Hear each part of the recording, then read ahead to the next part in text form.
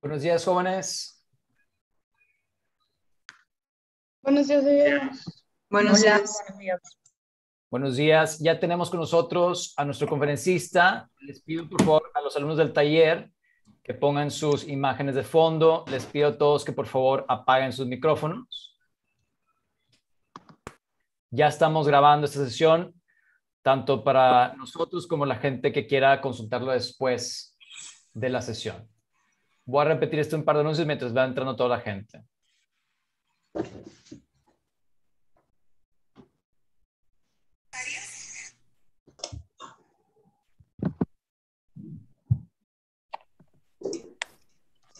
Bien, jóvenes, otra vez los anuncios. Por favor, a los alumnos del taller, sus imágenes de fondo, sus cámaras prendidas. Ya está con nosotros nuestro conferencista. Yo lo voy a introducir. Y les pido, por favor, que tengan sus micrófonos apagados, excepto cuando estemos en la sesión de preguntas y respuestas, claramente al final. Esta sesión ya está siendo grabada para quien la quiera consultar al acabar o quienes no hayan podido ingresar junto con nosotros.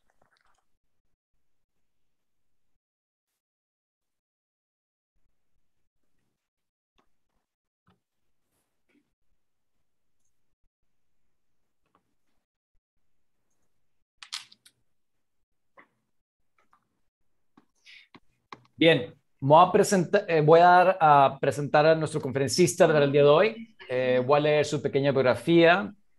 Frans, it's great to have you here. I'm going to read a small bio of yours, and then you can properly say hello to all of our students. The MVRDV studio class has joined us here. You might be able to recognize them by their profile photo. They have their case studies there. And then, of course, the rest of the faculty and student members of UDEM that wanted to join in for your presentation are also here with us. It is a pleasure for us to be here today with MVRDV partner Frans de Witte. I'm going to read a small bio. Frans de Witte is graduated from 1973 in Rotterdam. He joined MVRDV in 1996. Before joining the company, he briefly worked at JP van Eesteren Contractors. He is currently leading projects in the Netherlands, Switzerland, France, and the USA, and also another project that Frans might tell us at the end of this lecture, which might be a surprise, among which 110,000 square meters of renovation of the Parisian Gaite shopping center and the Pullman hotel and the soon-to-open Crystal Houses flagship store in Amsterdam. Frans is greatly experienced in construction projects and has executed many buildings within time and budget, which is very important. He has participated in MVRDV projects such as the Amsterdam housing, the Glass Farm, and the Balancing Barn, and the Sky Vault penthouse in New York. Without further ado, it is a pleasure to welcome Frans de Witte. Welcome, Frans. Hi, good morning, everybody. Yeah, it's actually very nice to see all these photos in the back of your students. I see actually there are some projects that I will discuss briefly. In my lecture that I have, some of my the projects I will discuss a little bit larger in a larger form. Some of them I only discuss in like three slides or 2 slides even. I actually also see a project that I'm not going to discuss, but it's nice to see the I-beam project that is behind Anna. One of my projects in New York, that the first project in the United States that I worked on. Sadly, I didn't build it, but it's nice to see that it's that you're looking at it and that you're working on it. So I will start sharing my screen.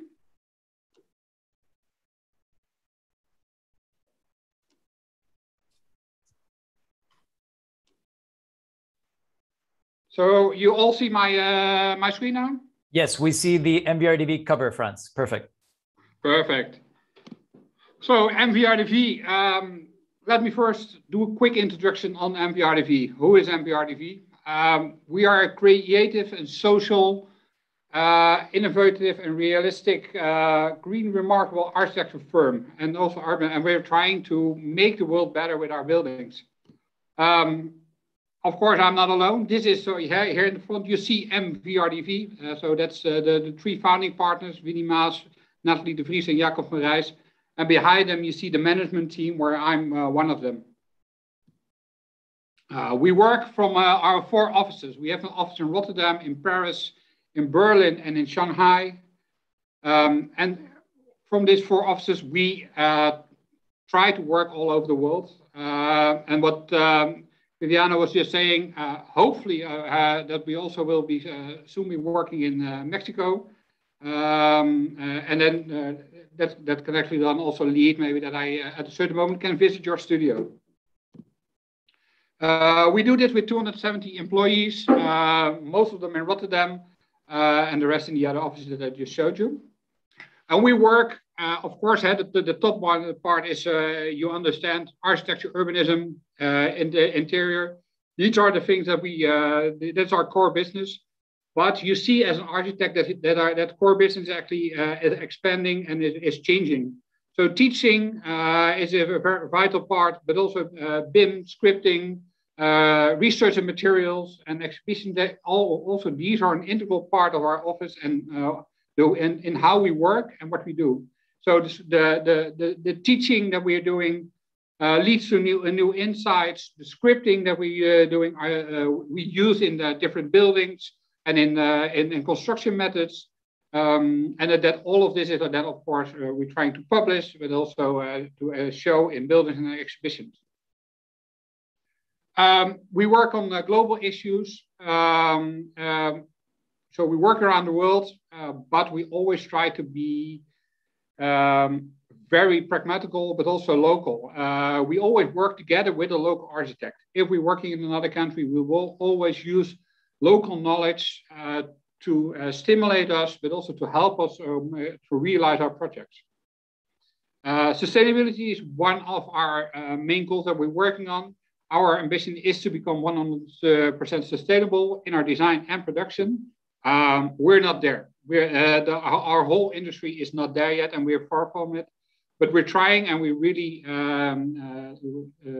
teaching our people how to become better, how to do this. And we also have experts in our office that are actually only working on these kind of questions. We do research, what I said, we do research, exhibition and installations, where we show here a couple of them. And of course, we do architecture. If you look at the, 2 seconds, I'm trying to get rid of, there's a bar on my screen. Oh, yeah. We will, of course, work on transformations, private houses, interiors, residential offices, and for now, today, the most important is the cultural and public. But if you look at, if you look at the question that is there, what is cultural? A cultural building, of course, maybe that's clear, but what's cultural? Cultural is, of course, it means from the people. It means where do you come from? What do you bring with you, and what do you bring in your? So I thought it is maybe interesting to first start with the MVRDV office, because that's actually where MVRDV works, where MVRDV is, and where also we create our ideas.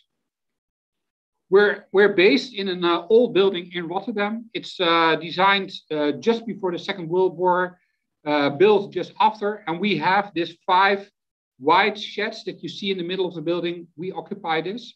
We moved in about 6 years ago. When we moved in, it was being occupied by another company, and they just put it full of little rooms. So the first thing we actually did is we renovated it. We took out most of the rooms and divided the building in 3 parts. So we have, say, the wide room. That's the working space where it's one big open space where we all work together inside the space.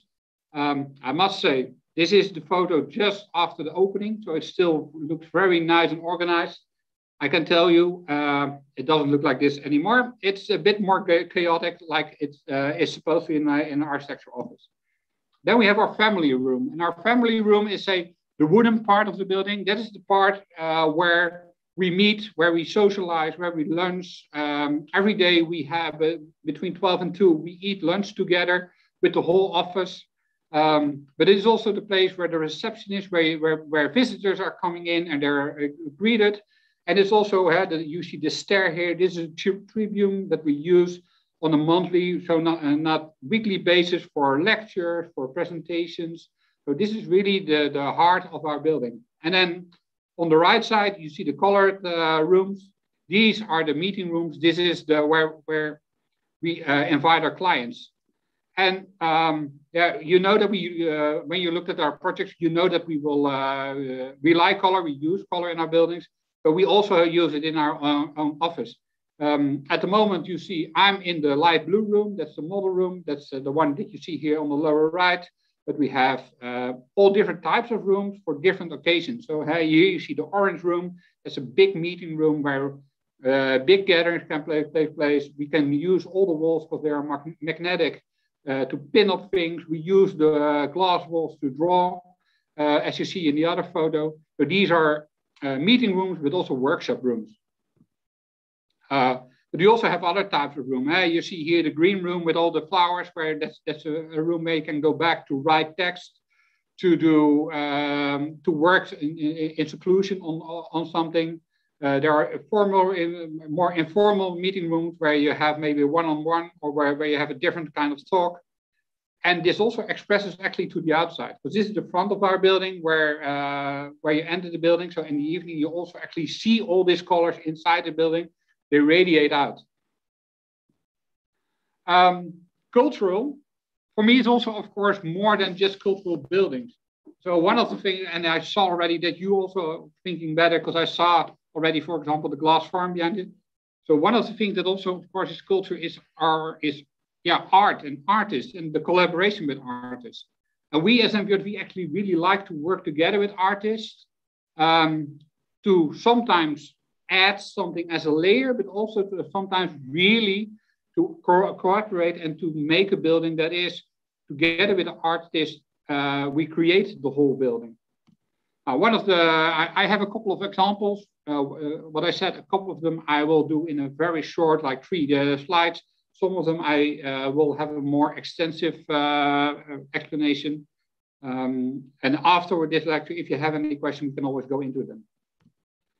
This is in Warsaw. This you see here the front part. That was the existing building, and we were asked to actually extend it, not only on the back for having extra square meters, but also on the rooftop to create a rooftop bar, create a restaurant on the top. That was it. But what we did here, we worked together with a landscaper and an artist to create this space underneath the building and on top of the building that somehow flows into each other. So we asked an artist actually to make one big mural that connects the whole ground floor to the top. And it's a hand-painted mural that goes all the way. But so starts at the bottom as a mural, and then at the top it actually becomes this green oasis that is the restaurant that is there on the top. One of the other projects is the glass farm. Here, in the heart of the city, we were asked to create a new building. And then this is actually on the ground floor, it's commercial. On the second floor, it's offices. And on the third floor, there is at this moment, there is a gym. And we were asked for this program to make one new building. The envelope that we got for this building was actually in the shape of one of the farms that you have a lot of this in this area around this small town. And we thought, okay, it would be nice actually, because all these farms are disappearing and they're being broken down or being transformed, if we could make this one of these farms, but then in glass in the center of the heart of the building. And actually we blew it up 1.8 times. So it's 1.8 times bigger than a normal farm. And what we did is we went to all the farms in the neighborhood, photographed them all, measured them all, and in the end, photoshopped all together with Frans van Eesteren, the artist who we work together with, and made it all into one new image. And that's why also, for example, you see what you see here, the window is from one farm. The inside of the window is actually from another farm. This window is from another firm. It's all complicated. It's one big Photoshop that we made, and then we printed this on glass. So everything that you see here is glass. On the outside, there's only glass except for the door handles to get into the building. For the rest, we managed to make everything out of glass that is printed with a ceramic, inked, and then baked into the glass. And that gives this fantastic feeling that when you're inside the building, you actually have this transparent bricks, transparent straw, or transparent roof. That is, you're sitting inside the picture, but also outside the picture. And that gives this fantastic quality that we were very happy to achieve. And what I said, it looks like a real farm, but actually nothing is real because everything is made inside Photoshop from real elements of farms. And because everything is 1.8 times as big, we also made the water well 1.8 times as big. But also, for example, the benches are 1.8 times as big. So if you're sitting there, it's just too big for you, as because it's not like a normal bench. But so we really extended that to everything around the whole building that was in our scope. Everything was 1.8, 1.6 times as big as normal. And of course, the effect of it, especially at night, because you have this glass building, is that it becomes transparent, and in the evening it actually transforms because it becomes this lantern in the middle of the town. Another small project that we did, or that is actually being built at the moment, is a tower where we were asked to do the facade. This tower was another architect made a design in the middle of a master plan that we did. You see here, it's the tower here in the middle. And the municipality actually said, yeah, sorry, but we are not going to build this design as you design it. It needs an extra layer. What can you do? And they actually came to us and they asked, can you redesign the facade, or can you make this facade more contemporary, that it works with this whole, because this is this whole landscape that you see is all different gardens with different flowers, and it's the new expo of flowers that is going to open in the next 2 years. Can you do something with it and make and help them to make this the building more interesting? So we said, okay, we have this arboretum with all these species, this 207 species.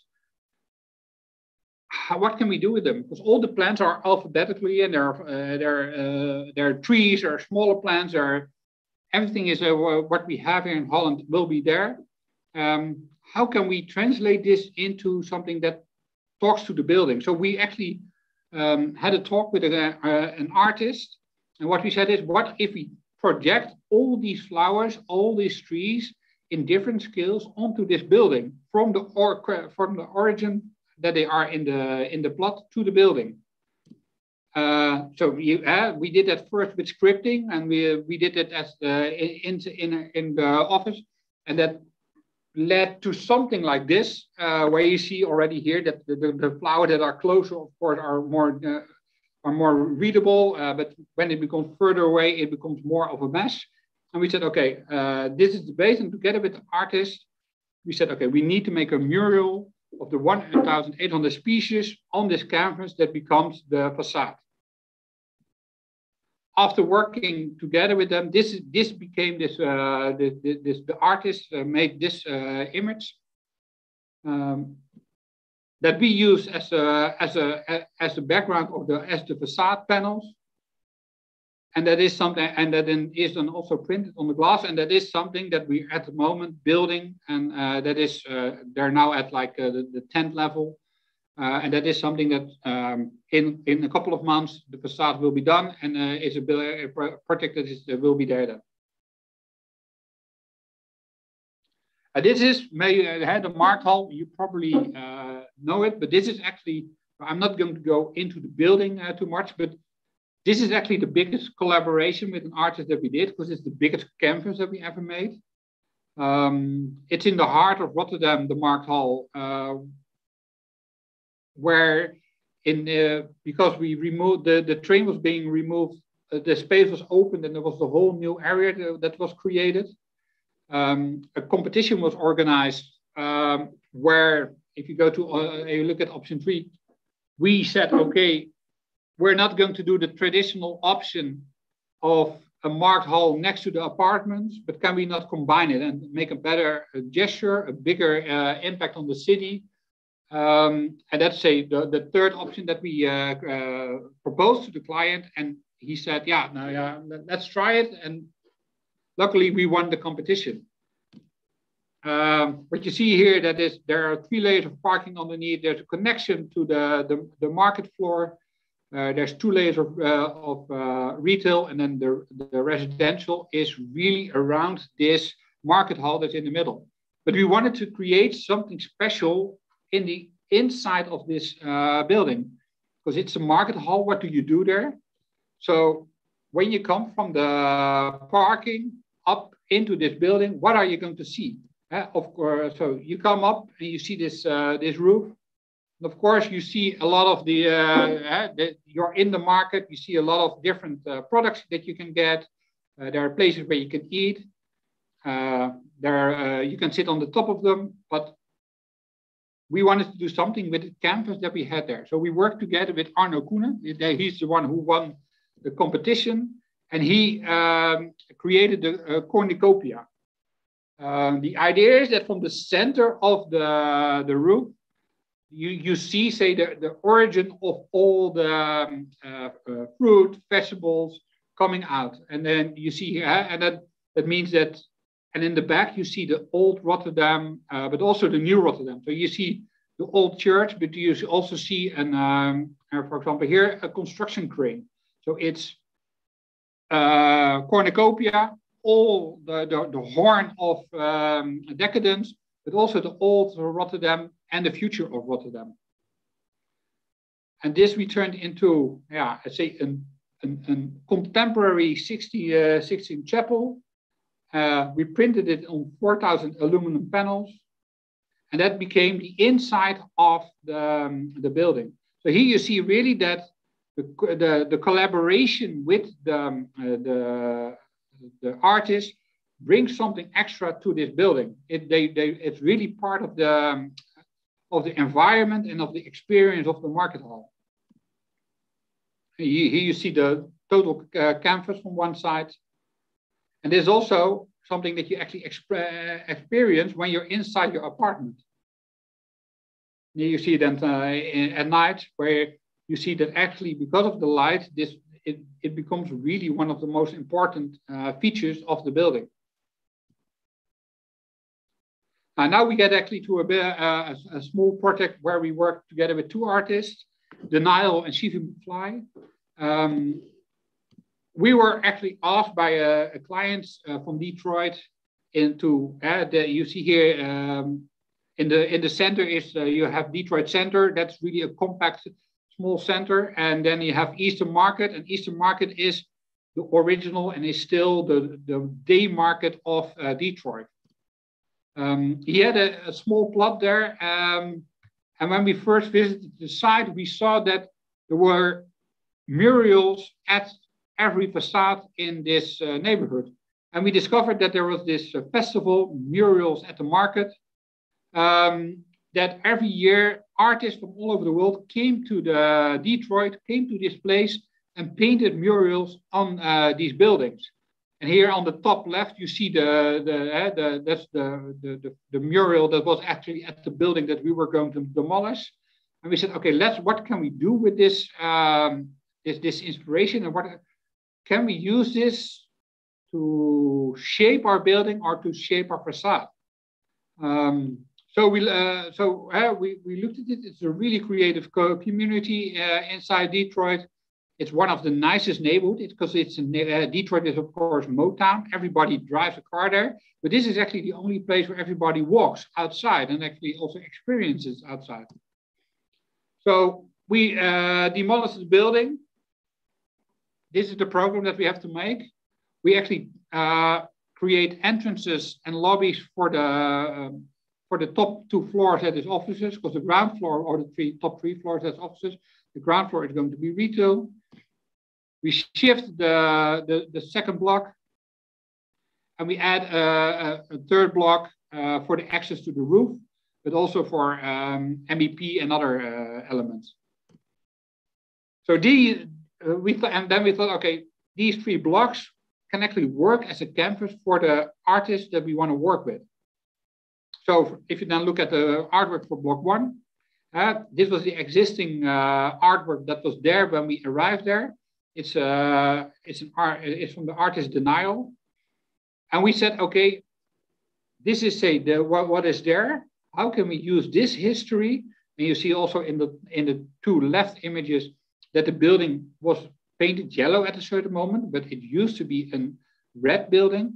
So we said, can we not go make a Photoshop of the original facade, then paint it again orange, yellow and blue, take photos of the blue, of the yellow facade, and then also work together with the Nile to make the next layer. So really have this historic layers of almost 100 years inside this new artwork, the artwork that we are going to create. So if you look at the south facade, actually you see that the south facade starts as the original facade, printed on glass, then turns into the 1990s and then to the 2000s. And on top of that, we add the artwork, the contemporary artwork of the Nile that was already there and that we now, as like almost stickers, together with him, put back on it. And this led then to this totally new artwork where, if you see here, you have the block. We added the stickers, and that then gives the total experience of this building. Of course, we have to make sure that everybody inside the building has enough daylight and there's enough. So we actually erase small dots so that you can look outside and also can look inside on the ground floor because that's commercial. So you need big openings so that you actually also see what kind of shop is there. And together with the Nile and the client, we created this first block. Then for the second one, we actually worked together with C.D. McFly, and he just gave us a total canvas, and we just draped this canvas on top of it, so over the whole block, and then erased, say, the part where we needed to make windows. So all these clouds are erased from it, and this became the second block. And then we have the third block. And the third block, we thought, you know what? We're not going to do anything. This becomes part of this mural at the market. So in 2 years, it maybe look like this. And in 5 years or in 4 years, somebody else comes and there's a new painting on top of it.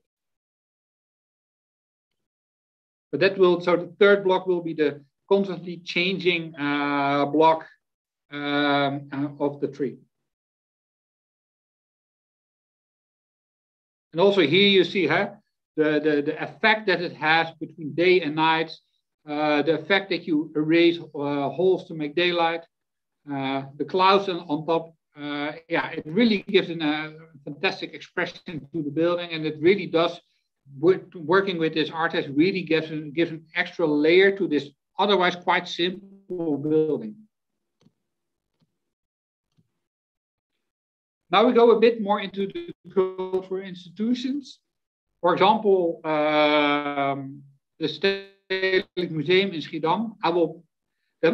We were asked for this with this museum to actually solve a couple of problems. It's a historic building, so they wanted to have a new entrance. They wanted to have a place to store stuff. They wanted to have a desk for the person sitting there and welcoming people. They wanted to have a shop, but the biggest problem was there was actually not enough floor space, and we were not allowed to touch the building or to change it because it was a monument. So in the end, we actually turned it around, and we didn't build something in the middle, but we actually built something around it. And we actually it's a cupboard. But it's a cupboard that is actually standing loose from everything. So you see here that it goes around the windows, it goes around everything that's inside the building. And it's also something that is really not attached to the building. So we can take it out of the building in 10 or 20 years, and there won't be any hole because it's all standing on its own. It's really one piece of furniture that is just as an insert in this building. And and thereby actually creating enough open space so that they can have the restaurant, they can have they have also enough space to store all the projects. They can show still some art on the top floors. So it really functions as all these different questions that they had. The China Comic and Animation Museum. I'm going to skip through this very quickly. This is a very funny project. We wanted, but sadly we didn't build it. Here the idea behind was it's a comic and animation. So we thought the whole idea behind it was, can we use elements from comics and the really the iconic idea. So you see the speed balloons that you always see in comics. And we thought, can we make a building out of these balloons? We worked on that, and that in the end turned into this building, with then where inside there was this routing there where you could then have this Chinese cultural strips, comics, but also you also see Tom and Jerry here. So it was really this whole museum environment that was connected with a loop through all of these balloons.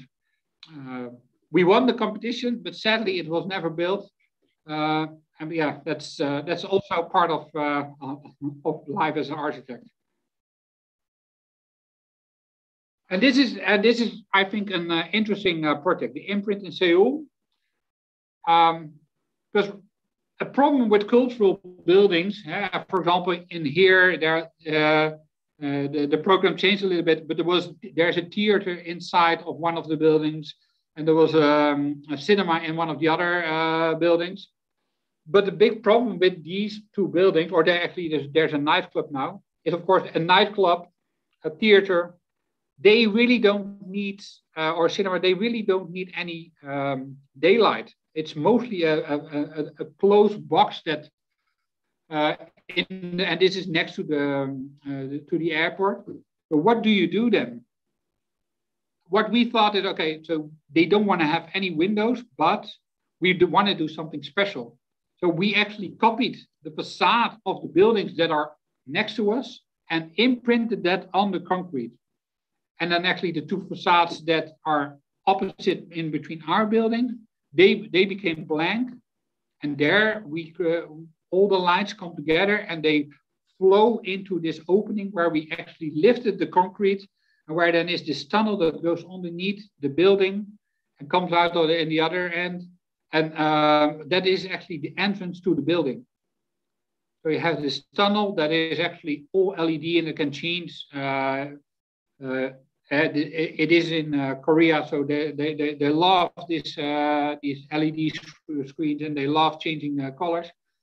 So by mirroring this and having all these LEDs on the ground, it becomes this fantastic entrance to this nightclub, to this cinema.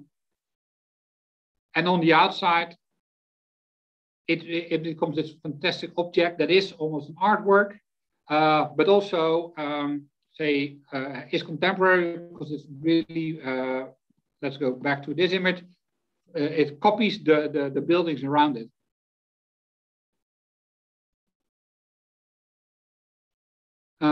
This is a building that has been delivered just a couple of months ago. It's a depot in Rotterdam. It's a depot or an art storage, literally next to the museum in the park. And inside, but the fantastic thing about this, it's a public depot. Normally, every big museum has a big depot where they store all their extra paintings, paper, artworks. but that's something that's always dark, it's closed, and you're not allowed to visit. And the director of the museum that owns this depot said, I want to actually turn it around because we have 150,000 items that we can never show. Let's make this depot public. Let's open it to the people. So what we did is actually on you see that on the top there are these trees. That's actually a public garden with a restaurant. So during the day you can go up, go to the restaurant, have a drink, and have this beautiful view over Rotterdam. And in between you have this void that is actually all these big steel beams are going to be cladded with glass, and they're going to use it as exhibition spaces. So while you go up, you actually pass these glass cubes that have elements in them that are from that depot. And the nice thing of this glass boxes is that you perceive these elements in a different way. Normally, if you go to a museum, you see a painting and you only see the front of the painting. But now by placing this painting inside the glass box, I can see the bottom of the painting, but maybe even more important, I can see the back of the painting. And actually, you can learn a lot from also the back of the paintings, because you see where it's been, how old it's been, how is it made on canvas or a wooden panel. So it's really interesting to see these objects in different ways than you would normally see them in the museum itself.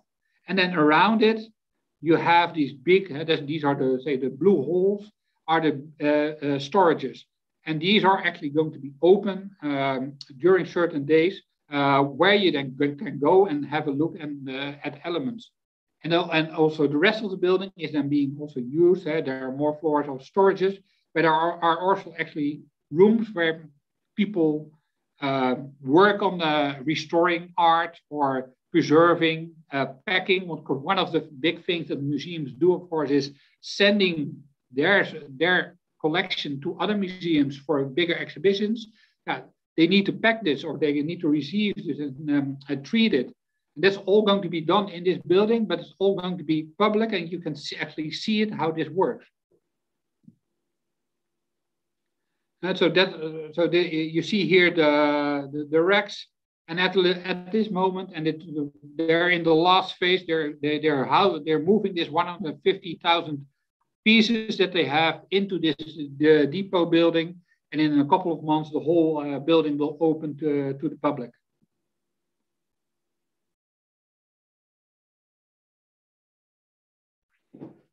Now I go into a bit more, say, public buildings in the sense of the program. This is a building where you have a theater, offices, but most important, they wanted to have a house for the community.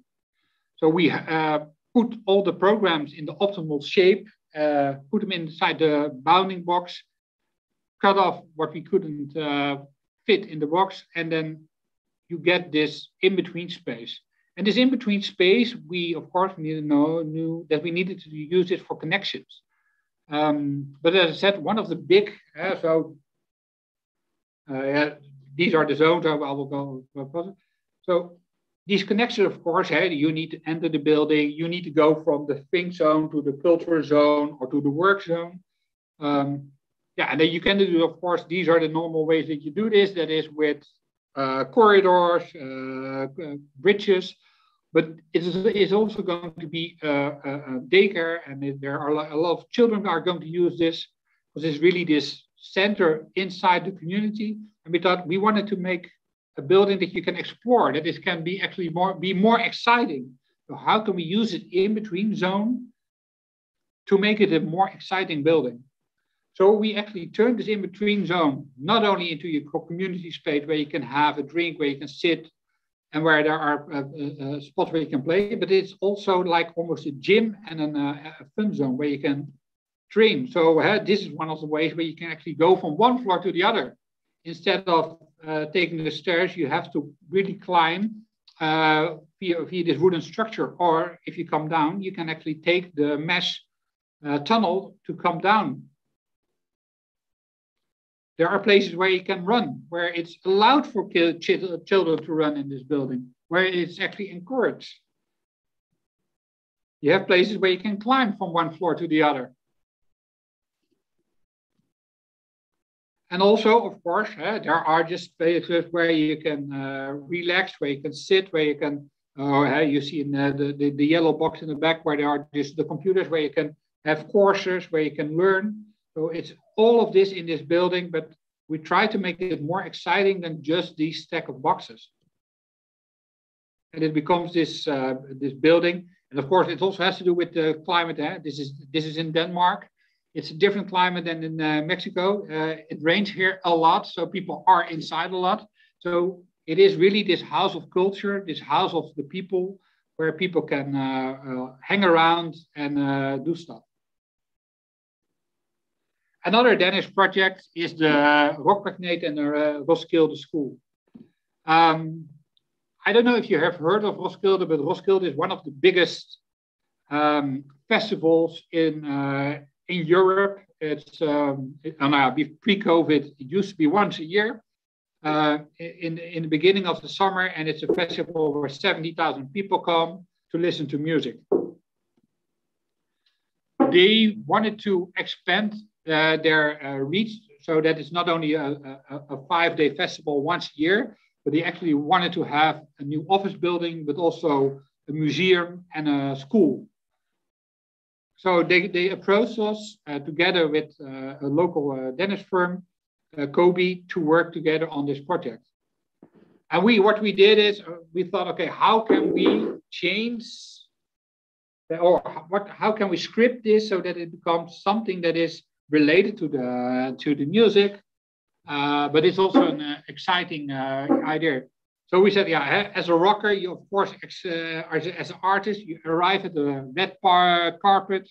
You have to sign the autograph from the people that are standing there. Then you take your career gets a boost, so you go up to the next level. You have the exhibition in the museum. You have then the exhibition. And on the way down, of course, after your life of fame, you go to the bar and drink and drink, because that's what you do. So we turned this whole story narrative into the Rockmagnet, the building. This became the narrative of this whole building. So here you have the Rockmagnet, that's the dark yellow. The red is the communal house that's not yet built. And then you have the light yellow, that's the Roskilde Festival and the school. And that's already, so the 2 yellow blocks are built at the moment, and the other 2 are still underway. And that's when they have money again, we will continue with these 2 projects. So part of the project is renovation, where we insert projects into this renovated old buildings. And the part of the project is our new additions to it. So this was the concept sketch that we made for the competition. And actually, this is the building that we delivered. So if you go back, this is the concept. This is how it looks now. It's pretty close. It worked out quite well. So this is the facade. It's this steel-studded facade. This is the entrance. And then you go up to and then the top one is the exhibition hall. And now it's still, and then next to it, we have the School of Rock, the Roskilde School of Music, that we also completed. So that was an existing structure where we didn't want to change the structure, so we maintained it, and only made sure that the facade and the whole roof was as good as possible again. And then we inserted it boxes. And in these boxes is the program, or actually also here in between the boxes is a large part of the program. So this is the entrance of the school. Now here you see the boxes with the classrooms inside, but you also see that in between the boxes, actually, there is already a lot of happening. There you see that people meet, children come together. This is one of the boxes where you're inside, where this is one of the classrooms. But also here you see that this in-between space can be used as a space where you can have exhibitions, but it's also a space where you can do a performance if there is a big performance inside the school. So it's really also here we try to combine the boxes that have the fixed program and in between make this flexible program that you can use in different ways. Here you see one of the where a lecture that's being given inside the school.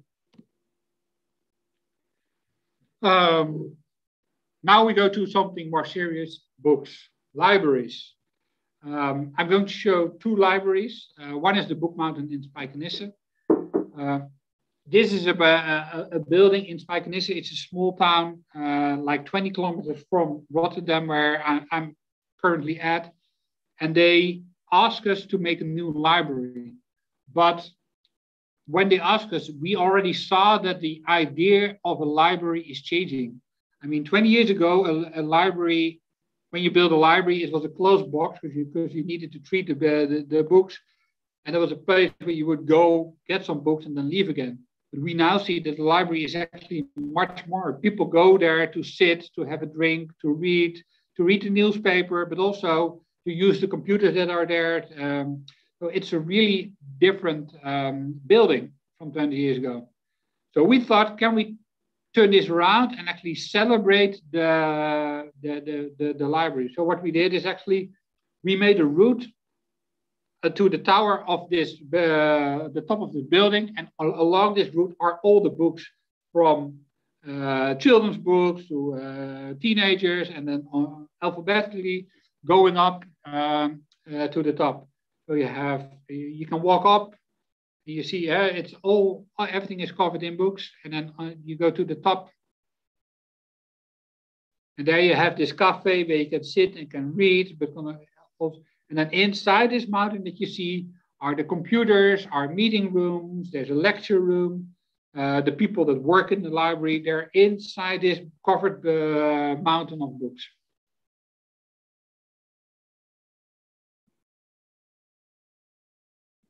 The Tanjin library, and this is this was an interesting problem that we got. We were asked to design a library in Tanjin, and during the process, we actually found out when we were there, it's a library, but there was also a small cinema inside, and that's actually inside this round ball that you see. But we discovered that actually they only had like 50,000 books, and that's in say a small part of the building. But yeah, we really wanted to make they really wanted to have this huge building.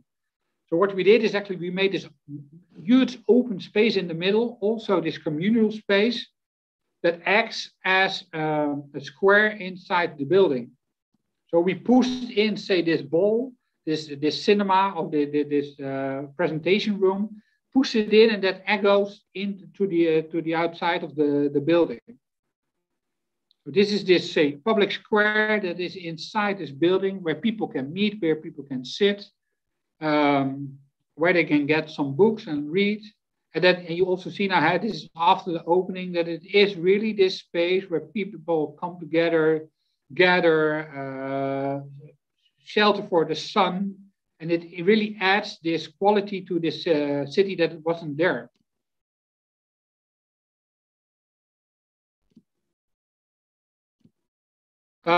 Yeah, and I thought, I thought it's also interesting not to just talk only about buildings, but also about other cultural programs, or maybe not even, how culture sometimes changes. And I'm going to start with the Stair in Rotterdam. It's actually a project that this is Rotterdam pre-Second World War.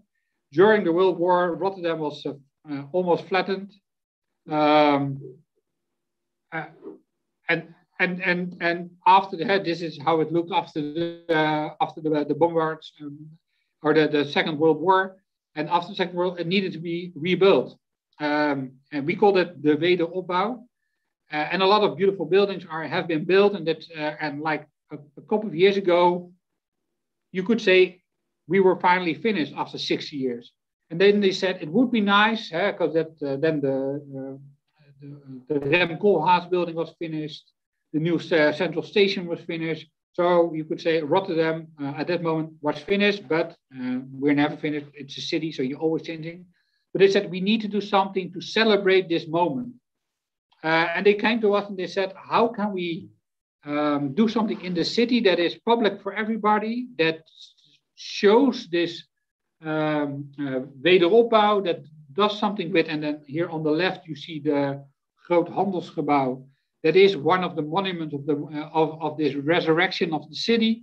I said, what can we do? How can we do something to show to the people how Rotterdam actually looks at this moment? So we said, maybe we can. So this is a sketch that was made at that moment. We can get people to the roof of this building, so they actually can see the city and they can see that it is finished now. So we suggested this, and it was built. This is actually our shortest building that we ever made, because it was only there for 6 weeks and then it was demolished again. But we made it, what I said, this was a sketch, and 2 months later it was there, and 2 months later again it was gone. But this became an instant hit in Rotterdam. Everybody wanted to go up to the top of the building to have this look. So you see, this is actually, after 2 weeks, there were still lines of people standing there because you had this unique view on top of the city that actually from a roof that is normally not accessible.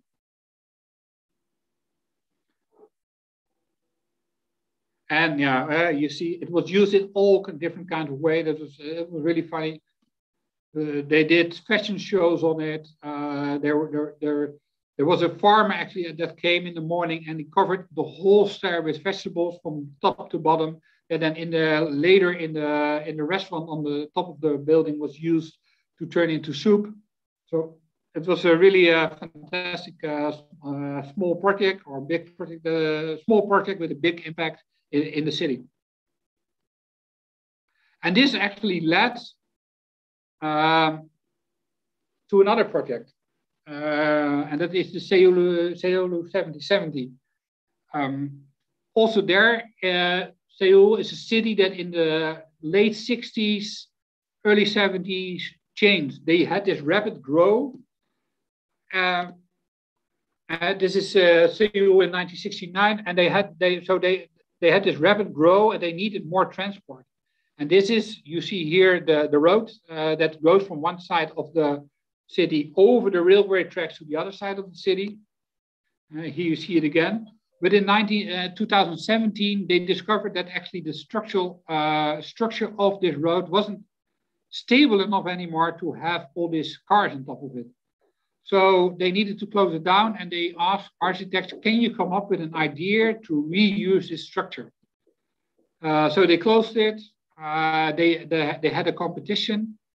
Here you see it. It goes from one side of the city to the other side, and in the middle you have these train stations, this 6-lane road crossing the city. And we said, what can we do with it? You have this nice little neighborhood that are disconnected at the moment. How can we connect these neighborhoods and these green elements that you actually see? How can we connect them together? And we thought maybe we can actually somehow make an arboretum in the middle of the city. Can we use this bridge as an arboretum where we will grow plants? And if they are big enough, then we are going to replant them in the city. And also turn this into a connector actually between these two or these neighborhoods, and actually intensify this. So this is what this is the original road that was there. And we said, what if we connect them to the train station, into the buildings, into the other neighborhoods that are there? So start adding connections, and so that it really becomes this element that is going to connect all these neighborhoods with each other. So we went from this to this. We won the competition, And it was a very short and intensive project, but a year later it was opened, and it is now this fantastic walkway between this neighborhood that goes over all this. Yeah, here you see it, the trains, the cars, and connects all these neighborhoods. And we added the plants, the arboretum that's on the top, as a green element in this hard urban environment. We added small pavilions where you can get a drink or can sit. We added extra connections to the neighborhoods. And sometimes it's a stair, sometimes it's an escalator. We added here islands in the middle of this road where you can, where this element lands and where you can sit, can get a drink, and then get off of this track.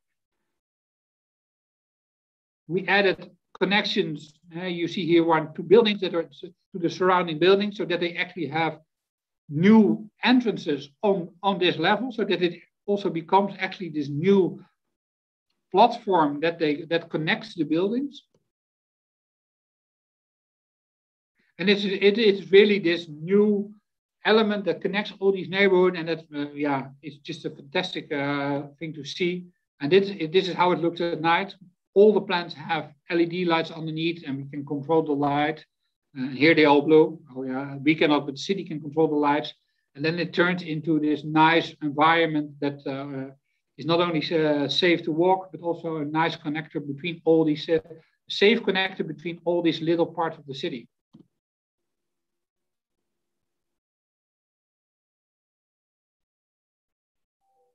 And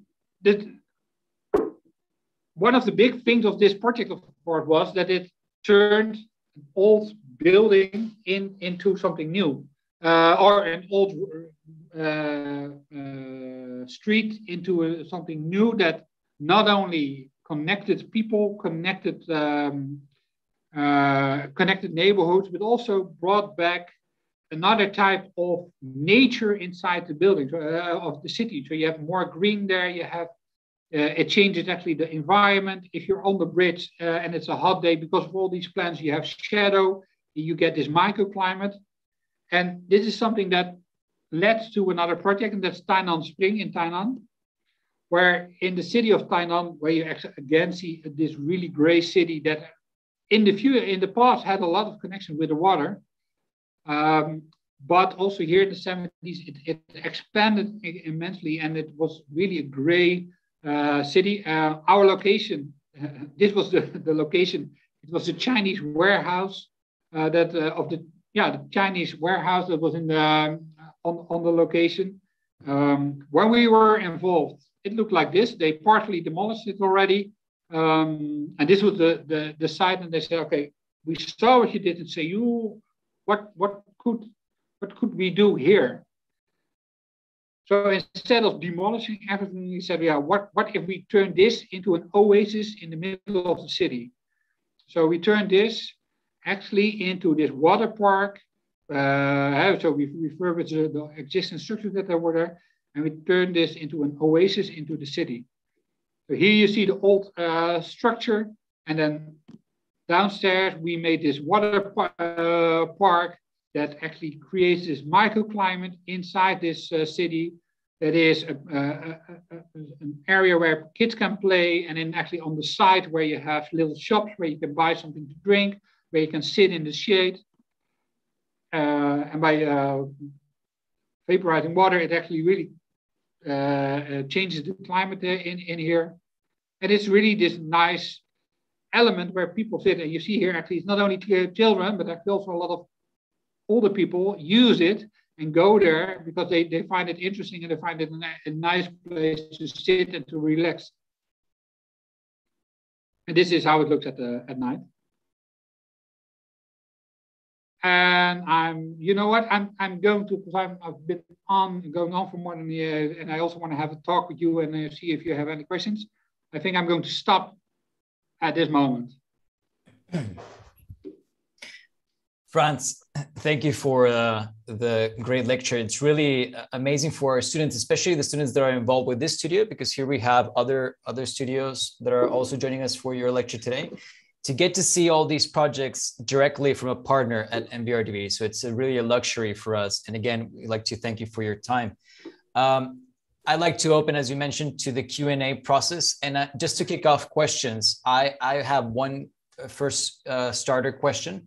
And then our students from the studio will have their questions. And then if we have still more time for the remaining students that are joining us, can also throw in their questions in our chat. I think from what we've seen today with the MVRDV projects, we can definitely say that there is an incredible sense of optimism in all the projects. And I've heard Vinny talk about happy places. And I think you mentioned that a little bit in your introduction. Now, as an architect, as a practicing architect, and as I perceive from the work that you presented, a lot of it's competition-based. And in a couple of projects that you mentioned, you said, well, here's our design, but unfortunately it didn't get built.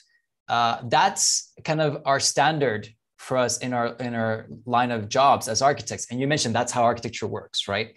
But I'm wondering if you can provide us a little bit of let's say words of encouragement, or how do you guys also deal with this if so much of your work is through competition? Because it's already difficult for us to get a project designed and then built. A lot of them don't get built, but a lot of the competitions just don't go on after the competition for many reasons. Most of the time it's a client issue. Sometimes competitions political. Yes, sometimes competitions get 2 rounds, right? So yes. Maintaining the optimism in our lives so that we can design optimistic and happy places, as you've shown, in the environment of design not built, design competition not won. Can you talk to us a little bit about that? Yeah, of course. I think one thing that helps is that most people here in MVRDV are actually quite optimistic, are very optimistic. And we all really love what we're doing and believe in our buildings. So sometimes you lose or you lose a competition, but you know that you did the best building possible from our standpoint. And I think that's really important. We always try, and so of course we mitigate on what we send in and think about the location and think about the jury. A German building will always be different from a building that I will do in America, because their culturally is just a big difference, and they will not accept the same things, or you need to explain it in a different way. But most of it's important that you have always something that you feel very comfortable about. That is the best for this location.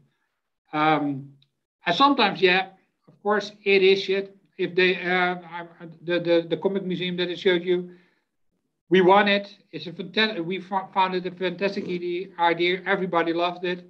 And then after a year, the government came and said, "Sorry, we don't have funding anymore. We're stopping the project." That's devastating. But yeah, that's because you are so close, and it's a fantastic idea and fantastic building. And if you then don't build it, but that afterwards is also, yeah, there's always a new project. There's always something new that keeps you going again, and that helps. And luckily, we build enough, or we do enough to make a difference and to keep it really interesting. Also, if you never win something or you never build something, yeah, then it becomes really difficult. But luckily enough, there's enough that we can do.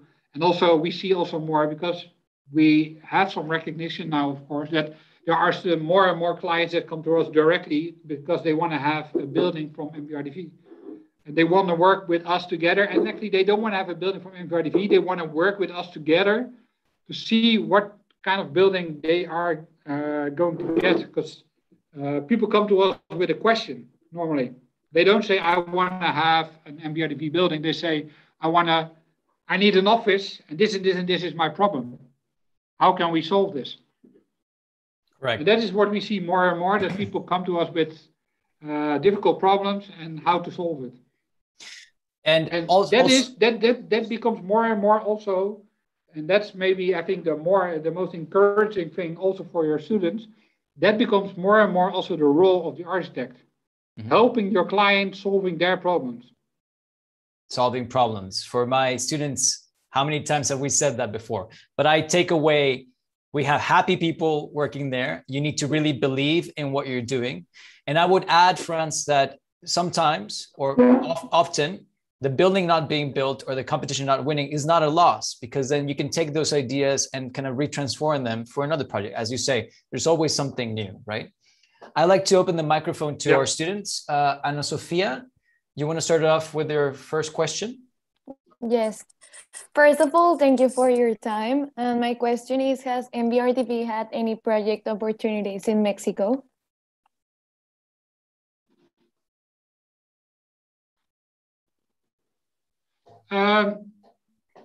Sorry, I have a problem with my sound. Am I breaking up, or is it only Ana Sofia at the moment? No, yes, a little bit. We have a little bit of lag, but did you hear Ana Sofia's question, Frans? You know what? Shall I switch to the other? We can do that. Other camera, maybe that I will do that. That has a better connection. So sure.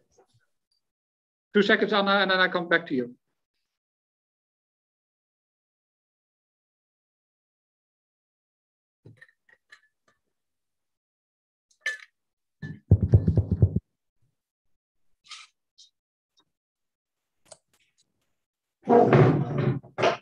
Okay, we can see you now, Frans. There's a little bit of a doubling. There we go.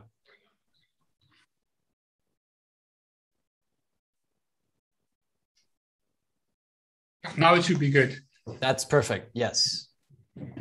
So Anna, if you can repeat your question, please. Yes, my question was that has MVRDV had any project opportunities in Mexico? Yes, actually, I did. We actually built already something in Mexico, but it's a secret project. It's a private villa that has been built in Mexico. But a couple of years ago, I did a lecture in Villahermosa, and that actually led to a meeting, and I'm hoping to do a project starting after this year in Saltillo. Which is only 30 minutes away from here, Frans. And actually, a lot of our students are from Saltillo because they come here to Monterrey to come to this architecture program of UDEM, which that's nice to hear. Yeah. So we're in the final stages, and I hope that is something that will start in the coming 2 months. Frans, I'm going to put you on the spot because you might need some people from Saltillo for internships, maybe, perhaps. No need to answer. No, it is actually interesting because I'm always thinking when I have a lecture like this, do we have somebody from Mexico at the moment at staff? But we have 34 different nationalities at the moment in our office, but there's nobody from Mexico. We need to do something about that. Yes. Okay, I'd like to pass on then the microphone to Cindy. Cindy, adelante, por favor. Hi, friends, and thank you for being with us today. Well, first of all, I just wanted to say how I enjoy seeing all the MVRDV projects and how I just feel like they're unique. Some of them are like simple, but it still feels like there's no limit to architecture. And well, my question is that I, as a student, I feel like I have a lot of trouble like defining what materials are the best for my projects and stuff. And do you have any tips that you can give us to make better decisions on defining what materials go together or what we can use to make our projects better?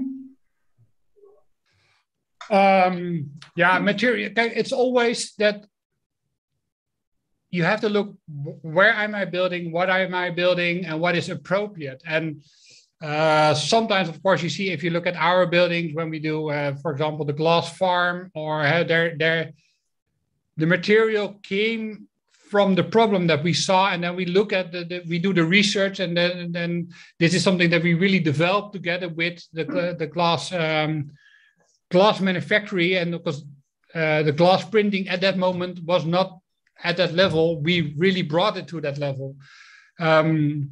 How do we come to the decision for the materials? It is normally what we see is that it comes from an inspiration that you get when you're at the neighborhood, or it's from it's depending, because we can use any material on any location. But for example, I'm doing a building in New York, and that is in Manhattan, but it's really at the top part of Manhattan, and that is a Latin neighborhood. And it was the first time that we came there, and we're doing it's a high rise, it's 27 stories, but it was already the first time that we came there, it was clear it's not going to be a glass tower. Sometimes and because it's a neighborhood that is comprised out of small buildings, smaller grain of buildings. So we also broke our tower up in smaller pieces, and they all got a different color brick. And that is really related to this neighborhood. We saw that in this neighborhood, you don't want to do a glass tower like the rest of Manhattan. You want to do something that fits with this neighborhood. But then, of course, we wanted to do something special. That's why it became we use then, instead of standard bricks, we use ceramic bricks that have color. So we use yellow, green, and blue ones. So for us, sometimes it's also a struggle. So it's also something that is where we really need to search, what do you do, what do you want? But I see that a lot of the times it comes from the local knowledge and local presence, what you see there. And sometimes as well, I think if you're mentioning France, you take inspiration from the site, you take inspiration for what's the best material for the problem to solve, the solution. Yeah. Sometimes you also subvert the order, like for example, in your Amsterdam shop, with the glass bricks, right? There was a problem with the municipality. You have the local material, which is the Dutch brick, the Dutch school of treating brick. And then you kind of turn it on its head and make it into glass. Yeah, now there one of the things is, if you look at this street is really destroyed. They destroyed all the ground floors, opened up, and they just glassified it. And we said, how can we, in this case, how can we actually bring it back to a brick building? But of course, we know it's a shop, so they want to have light. They want to have that people can look in. So there we just turned it upside down, and we said we made the whole facade out of glass bricks. Okay, our next question comes from Lulu. And for the people that are out of our initial 16 people studio, once our questions of our students run out, you can ask your questions as well. So if you stay here for the duration of, as long as Frans has time, because we need to consider Frans's time, you'll be able to send in your questions. Lulu, adelante, por favor. Yes, hi friends. I really appreciate the time you put in us here, and I really enjoyed all the presentation and all the projects. I am really interested in your studio. It really is amazing to see all the projects. And I have a little bit of context to tell you for my next question. And is in this course, we are going to make our final project as an expansion to a museum. It's the museum I have here in my background.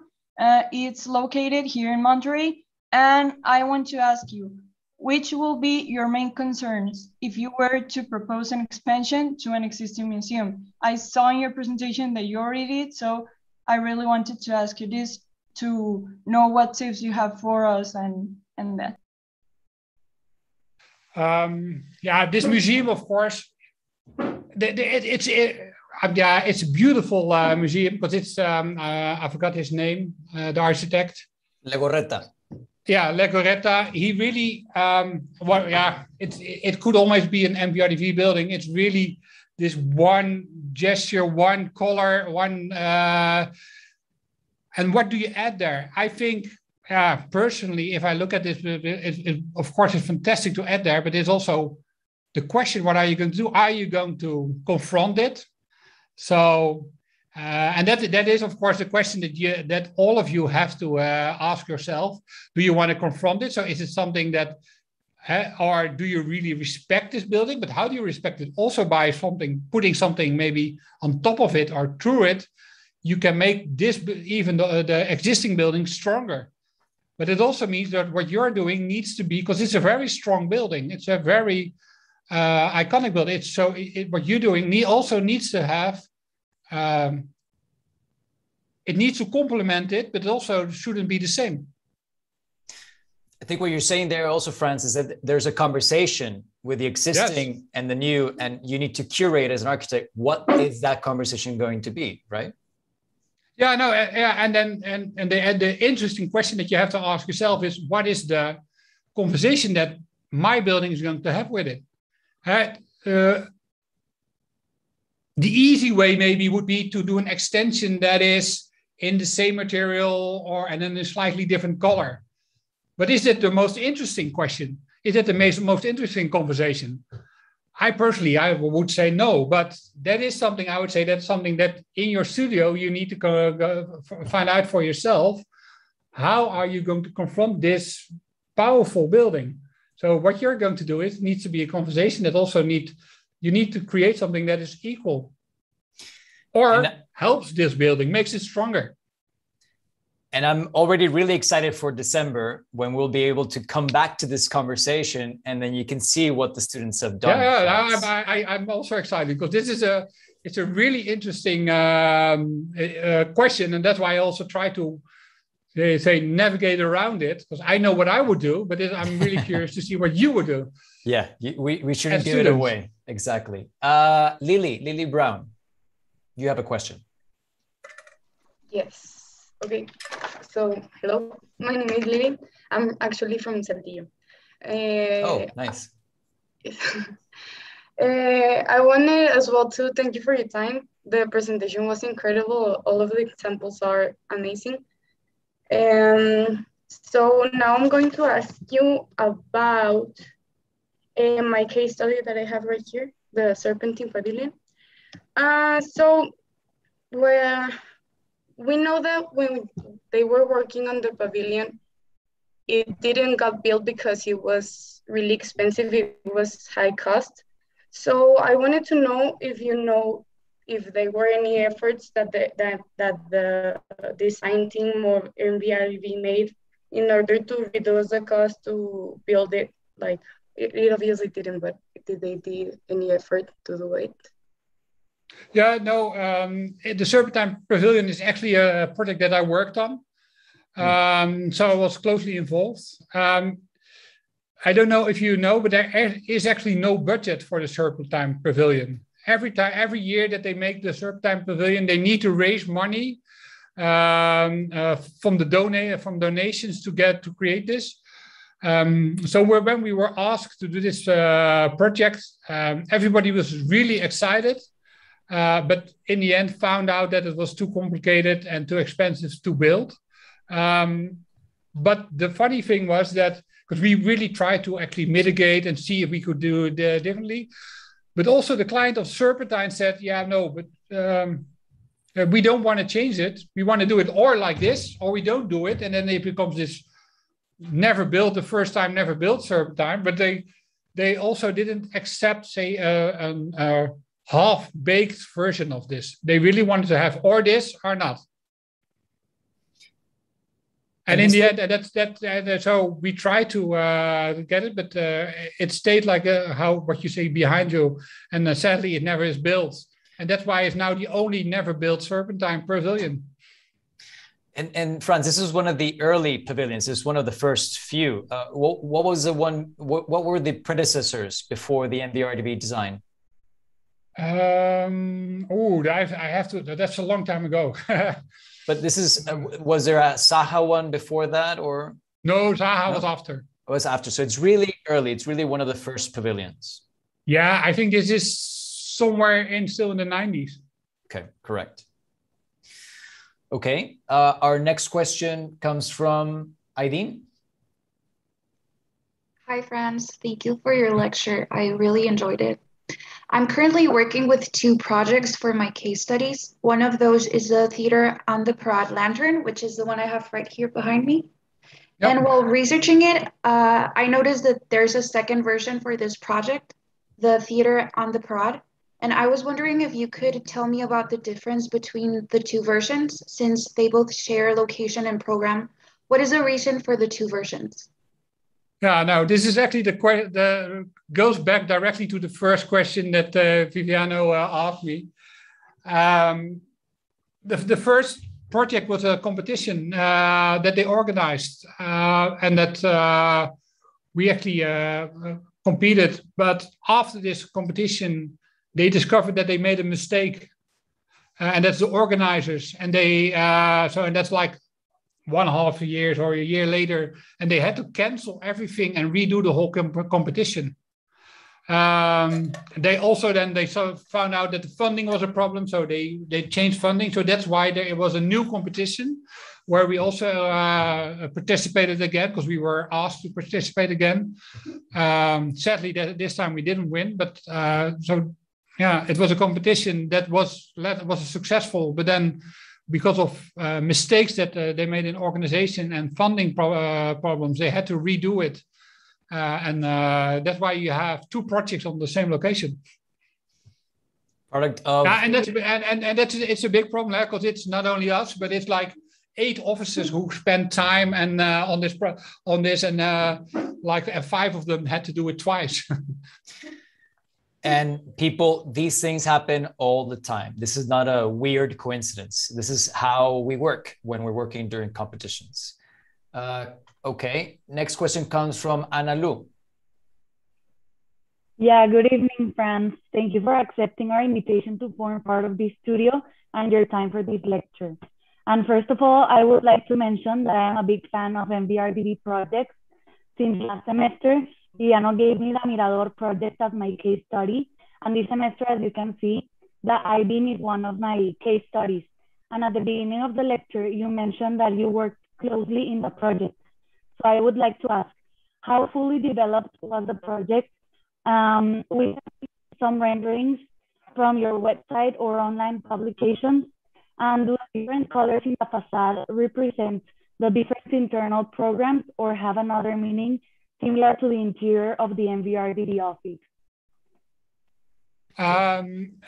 No, the windows that you see were the different programs that were inside.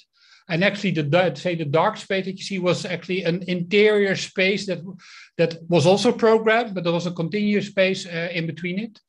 The project wasn't that far developed, or it was quite far developed, but it was a competition, and it never came out of the competition stage. So, and also this is a really old project. So also what we produced at that moment were, for example, models.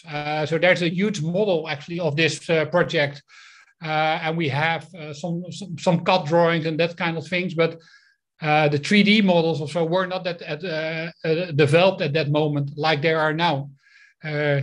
The skills at that moment were not at the level that they are now. So you see different kinds of Photoshop collages more than the real-time renderings that we use now in these kind of projects and competitions. I think that's beautiful to see, no, in a architecture portfolio, the passing of time and architectural representation. I was studying architecture when this competition came out, when it became public knowledge. And I remember there was an issue there with Leaser Architecture and Dillon Scofidio. There was a bit of a PR issue of the projects looking alike and this kind of thing. It was super interesting to get to be aware of these discussions while studying. That was brand new info for me.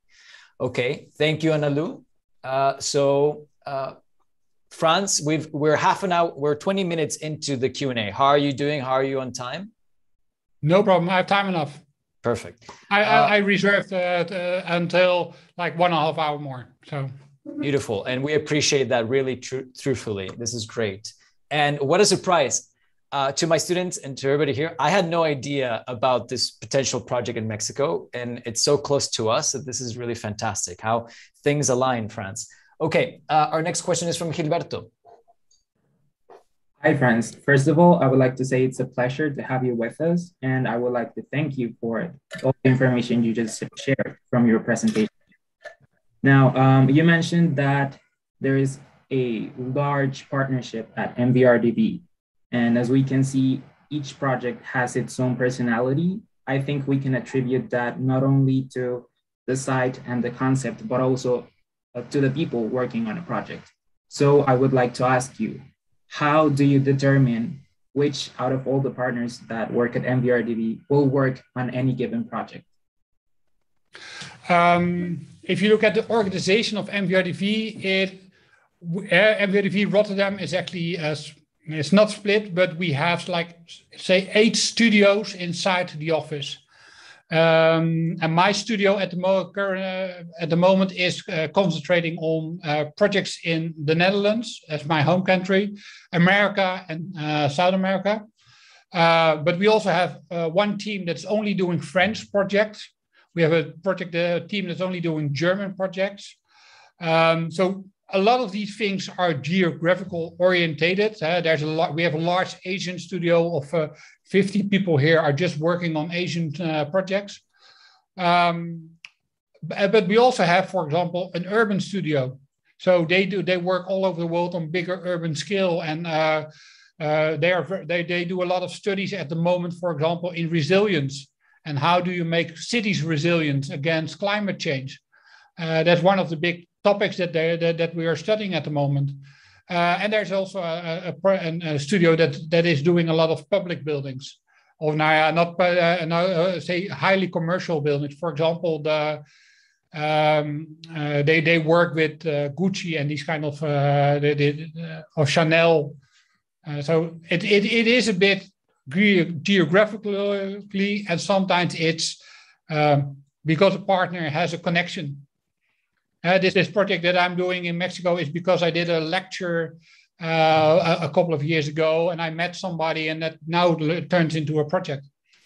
So there's a personal connection with that partner, so that partner has to kind of be involved because that's where the client comes from, and that client wants to hear from that partner. And then something that's really interesting that you just mentioned, Frans, because can you talk a little bit more about this? Because, okay, that's how a partner is selected. That's where the project came through. It came through such and such partner, so that partner is in charge.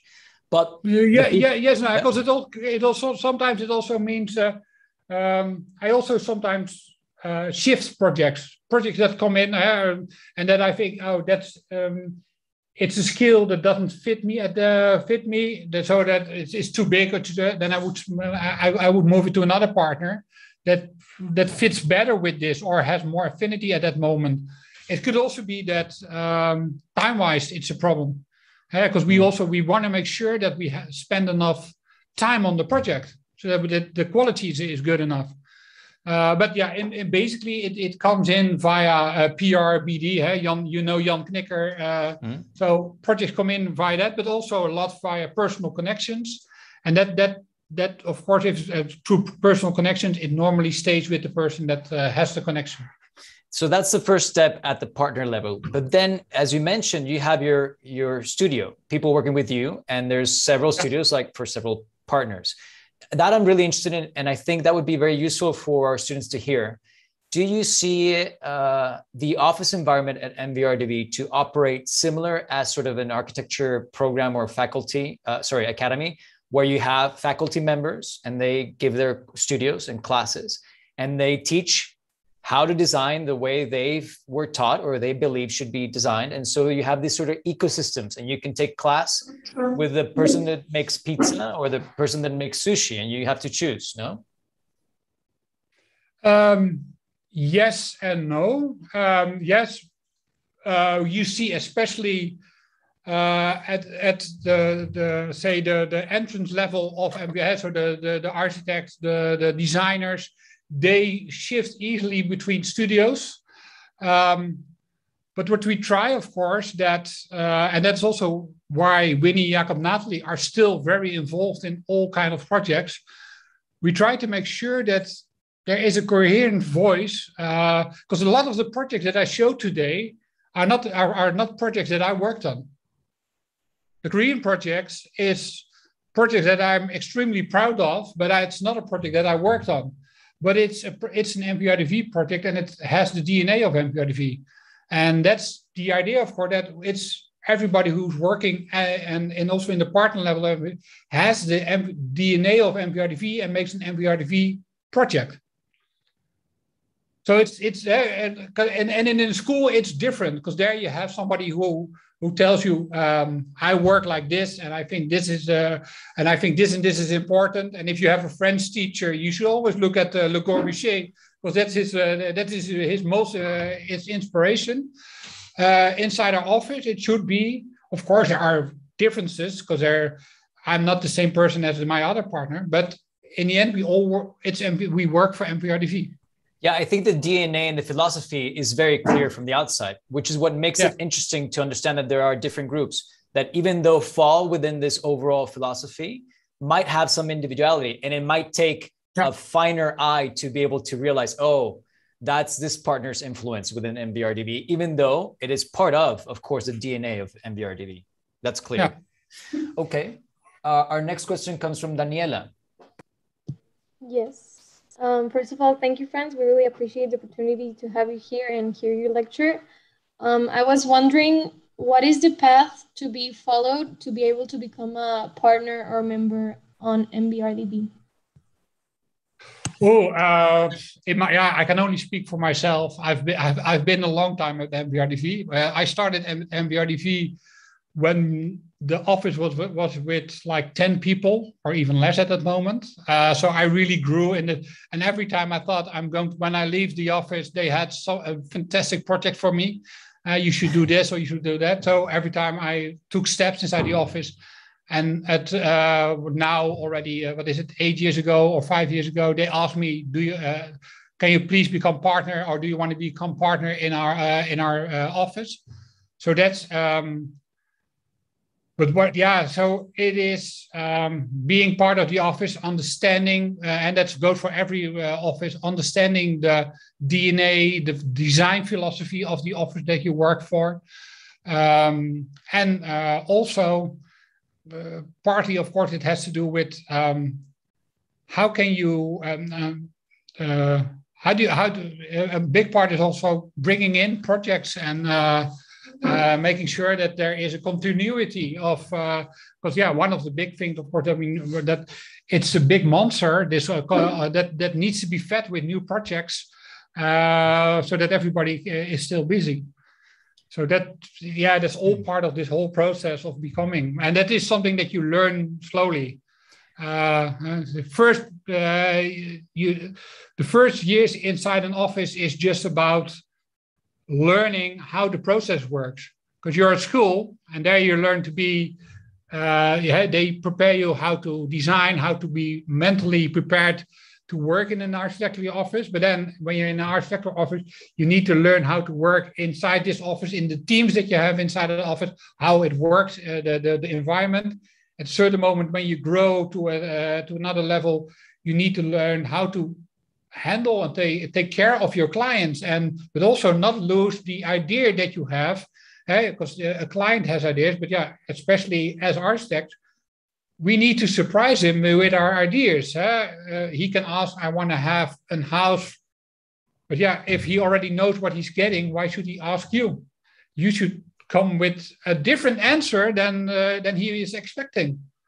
And maybe it's actually a better answer than he was expecting from you. And that is something that you also need to learn. And how do you handle your client? And that is the whole process that you go through before you, at a certain moment, can be asked to become partner. So that's time, which is very important. I think as young people, as young persons, we all, when we're younger, have this eagerness to get things fast, right? So it takes time, it takes learning. As you said, listen to this, students. The first couple of years, that's 2 years at a studio, you're just learning how the studio works. And Frans mentions office working. That also means it's a bit of a dirty word, but it's a reality. Politics. What are the politics of a studio? How does a studio function? And then dealing with your client.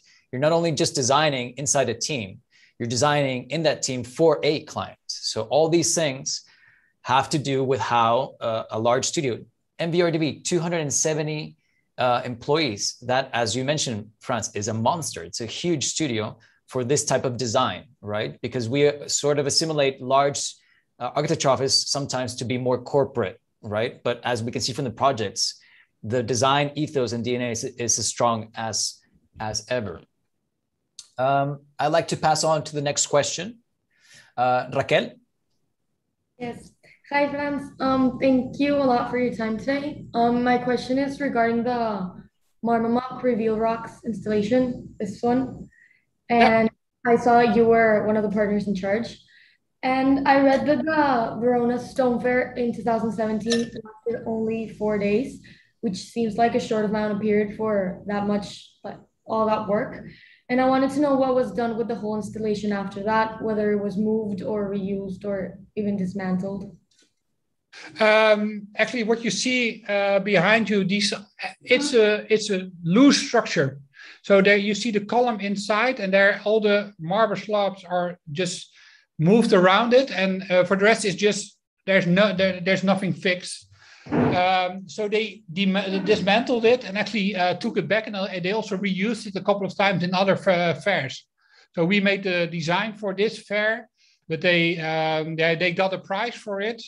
So they really fell in love with it, so they reused it. And I don't know where it is at the moment, because of course the last 2 years or the last year there hasn't been any fair. But I know that they reused it a couple of times. But it's true, it was the first time that they asked it was just for this 4 days. Thank you. Correct. Okay. Montse, you have a question. Yes. Hi, Frans. First of all, I'd like to thank you for your time and your amazing presentation.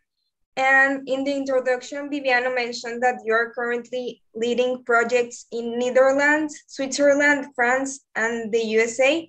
So my question is, how is it like working with such different cultures and adapting to them at the same time? Yeah, that's one of the qualities of my work. That's what I love about my work, is working with different people, discovering. I cannot wait to go to Mexico again. I love it to be there. I really love to go to the site to see the visit, because it really helps me also to discover what we are going to do in this location, to discover the people that live there and what their needs are and what they want. It has been for an office like us, and it works because we have these Zoom meetings, we do Zoom presentations. I do projects via Zoom, but it makes it more difficult, because a workshop, normally when we have a meeting with a client, you have booklets out, you have things on the table. He reacts, we react. You take a pen, he takes a pen, and you start sketching on the plans. We all do that now in Zoom, but it's different from. So I hope that at a certain moment it becomes possible to travel again and to see the different cultures again, because I think that makes our work fantastic, and it also helps us to broaden our horizon and to discover new things. And that's all we should always be curious to new things and new experiences, because that helps us to discover new and make new buildings. Perfect. I will pass on to our next question, which is Ana Paula. And for my guys, if there's any other questions, please let me know. If not, we're going to open up to the rest of the class according to Frans' time, of course. Ana Paula? Yes. Hi, Frans. I really wanted to thank you for your time. I enjoyed hearing your presentation and all the analysis each building has behind. I was interested in knowing which sustainable strategies do you look to apply on your projects? It depends. We try to, what we at this moment are trying to be inside. We're working on the tool that calculates the CO2 production of our buildings and how can we make it, how can we reduce it? But it also depends in which part of the world you are working. At the moment, I'm working on a project also in Shanghai. We try to, for example, there do a wooden canopy. That is something that they just don't understand. They will not do it. They will not think about it because they just don't understand. While in Europe, it is something there what you can. So you always have to look at local circumstances. What can you do? How can you improve things? And how can you make the building as sustainable as possible? And some buildings become extremely sustainable. But we also not always communicate it. I don't know if you know the balancing barn that we did in. It's a holiday home in close to London that we made. It's a very sustainable building, but it's not the most important thing of the building. The whole idea behind the building is much more important. And yeah, of course, we make sure that it's as sustainable as possible. But we're trying to think about it, it's one of the things that is in all the designs that we do. It's one of the topics that we always discuss. How can we improve it? But also realistically, I also have clients that I need to convince about this. I'm trying to do a project in Boston where it's a low-rise building, and it would be perfect for CLT structure. But the client has no experience with this, so we need to tell him and we need to convince him on how what this will do for his building and how does it work and what are the benefits of it, and not only for him but also for the people that are going to live there. So that's one of the roles that we also now have as our architect, is to convince everybody actually that what we're doing, that we need to change this whole construction industry. And but that's one of the hardest things that you can do, because it's a very, very slow moving and slow changing industry. And of course, energy consumption, all these kind of things are important to think about, but that's the basics. That's something that everybody does and then needs to do. But the next steps, that's really the difficult part, and that's the one that takes the most time. Frans, I have the last question from my group, from my guys, and it's a question that comes from the whole group, actually, but Ana Sofia is going to ask it. Ana Sofia? Yes. How can we apply to work in MVRDV or be part of the team? No, I don't know if you as an intern or as a colleague. As an intern. Now we have 2 times a year. We have around 26 till 30 interns. Actually, next week we have 30 new interns coming into our office. Because we think it's really important to work together with interns. They stay with us for 6 months. We think it's beneficial for everybody. The people learn a lot. And also even in this last months where most of the people have to work out, we made sure that we still had interns in our office. There is HR at MVRDV. Or if you go to our homepage, there is a link where you can click, and we're always looking for good interns. You're always welcome. And actually, it's easier for an intern actually to get for Mexico to get into Holland than for somebody who just wants a job, because then that's the more difficult process. But for an intern, it's easier. Yes, to give a little bit more background to all of our students, internship programs are at offices such as MVRDV are programs. These are established. It's not, just any sort of random position. So it's a program for a certain type of student at a certain, let's say, year of their studies, to then take 6 months off their studies to then work in an office such as MVRDV. There's a set compensation, set hours and everything. So look into the MVRDV website. Prepare your portfolio if you're that 4th year out student, and then you can apply, of course. What I can say is that and that goes for actually the whole MVRDV, is when we don't see you as an intern. You directly become part of a studio. You directly become part of a project team. So you really are going to wear. It's not that we move you inside the model shop and you're only doing models. For example, the intern that is starting next week in my team, he's really going to start directly on a project in the United States, and he's going to. I know that he's quite good in Revit at the moment. He's going to work with the team on the design of a housing complex there. Actually, that's a great point. And I like to just say in the chat room, because our questions are done from our group, in the chat room, en el chat, jóvenes, si tienen preguntas, pueden empezar a decir quién quiere hablar y yo leo su nombre y pueden hacer su pregunta. Okay, you guys can say who wants to ask a question and I'll give you the mic so you can ask your question. But Frans, you mentioned Revit, and that was a question that we were talking about this week in studio.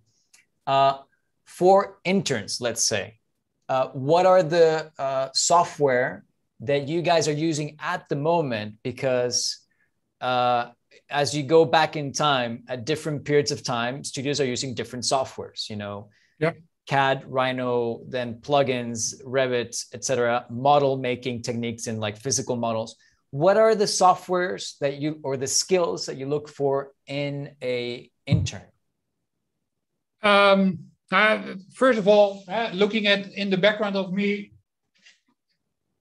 model making is still one of the things that we do, and that's always, and it can be in blue foam, it can also be cardboard. That's something that we always keep on doing because we think that's an integral part of our design, and it's something, and it's of course also 3D printing at this moment. We 3D print a lot of models. But it's just nice to put on the table when you're with your client and discuss it. And it gives a direct presence. So that's something that we always do. But if you look at software, one of the, and then in the architectural studios, that's then for you the most important. Rhino is still one of the big tools that we use. And the other big tool is, and that because it saves so much time, is Revit. And of course, the Adobe's Illustrator, Photoshop, that's all. But Revit and Rhino are the go-to tools in our studio. Perfect. Yes, Revit, Rhino, and Adobe, including InDesign for crafting presentations, Illustrator diagrams. If you guys see Frans' presentation, which you guys will be able to go back in the recording and see over and over again, look at all the beautiful diagrams to explain projects, right? And of course, hand sketching. Sometimes it's way faster than creating an Illustrator diagram, but you need to be able to develop the hand technique. Okay, guys, anybody from outside of my class that wants to ask a question? I see here Yaretsi. Yaretsi, si quieres prender tu cámara. Sí, aquí estoy. Hi, friends. It's really nice to meet you. I really love your work and it's pretty amazing. I also love most of all the shaping of your projects, that they are like different from other ones. So my question is, if you would like, well, if we would like to make a different shaping building, like with curves or something like that, what is that one tip that you can give us in order to make it happen? How do you mean it? In the design process or in the build process? In both, like in design, where we can make it, and when we would like to build it, like what we need to do, or I don't know. Frans, just to give a little bit more context there, maybe I think it might be helpful. In certain places, in certain cultures, it's understood that anything that is outside of a 90-degree angle is complicated to design and it's complicated to build. So if I can paraphrase that question a little bit, not only tips in how to actually designing it, but how to convince someone of that design, both in the design process and then in the construction process. I can say it's not in certain cultures, it's in most cultures. Also in Dutch, we have a saying, and it's say rond is rond, and that actually means everything that has a curve is shit. That's how a contractor sees it. So everything that you do outside the norm will always take extra convincing. And sometimes you need to be sharp. I didn't show Red 7, but it's a building that we're building at the moment in Moscow. It looks really complicated. You can see it on our, it's called Red 7. It looks really like a complicated building, but actually the structure that is behind it is really simple. That's the same with the market hall. There's this curve, the one that I showed with the big mural inside, this curved building. We use a Dutch building technique, and it's called a table form, where it's a table shape where you pour concrete on, and that you can actually move then every time. And we moved it every time so that it had a small cantilever, and that created the shape of it. And only the top then we had to support at a certain moment to make sure that we could close the arch, and then it became a stable structure.